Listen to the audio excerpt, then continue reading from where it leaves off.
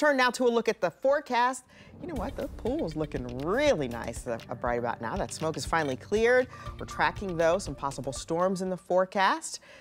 Maddie Kirker right here with me, and we can get to the storms, but isn't it nice that the air is a bit clearer? It's so much clearer, easier to breathe outside, and honestly today is a good day to be out at the pool. Let's take you out live. You know, you're not going to get a lot of sun, but of course you still want to lather up as you're heading out to the pool. We're coming in with dry conditions now with our 10 TV tower cam, and the remainder of the day today looks generally dry. High temperatures should soar to the upper 80s later this afternoon, and then we'll be nice and toasty as we head in towards this evening.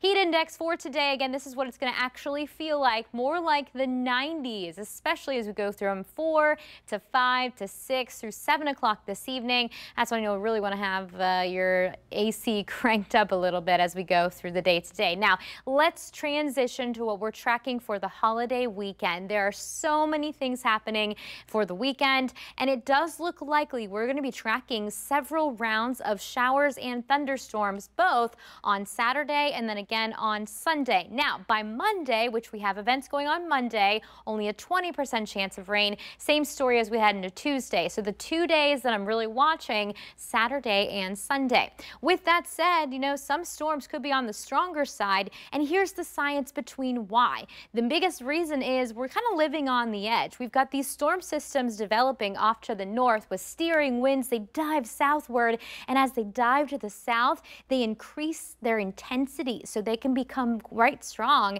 And that's what we're looking at for both Saturday and Sunday, with high winds and hail, some of the biggest threats that we're looking at. Here are the severe weather impacts that you and your family need to know about. Again, large hail and straight line winds, damaging winds, going to be the biggest threats. Now, one other thing we'll be watching out for as we go into the weekend is tornadoes. Now, that threat is low, but it's not zero, so we want you to be weather aware for both Saturday and Sunday. Let's first start with Saturday. You can see most of the area is under that likely category of seeing strong to severe storms. Remember that conveyor belt as we're kind of riding around that ridge. Here's another storm system riding up into Iowa that'll be diving southward as we go through this evening. Now, thankfully, it does look like this one's going to be falling apart, but there's plenty more energy up the pipeline down there in the southeastern corner of Colorado.